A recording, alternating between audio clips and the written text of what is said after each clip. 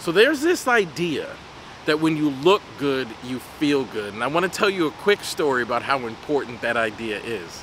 Years ago, there was a football player by the name of Jerome Bettis. And he was a college player, went on to have a Hall of Fame NFL career, and he won the Super Bowl, and he did a whole bunch of things and wonderful in the NFL.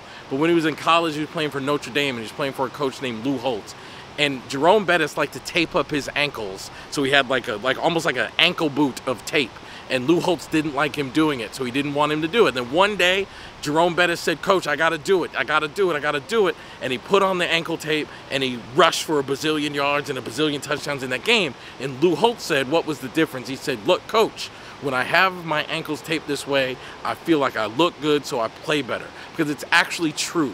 The way you look and present yourself is a representation of your mental health and sometimes even your physical abilities. So if you want to feel better about yourself, like seriously, wake up and put on clothes and put in an effort to make yourself presentable and look good, because it has a definitive impact on how you view yourself, and that impacts your mental health and your performance.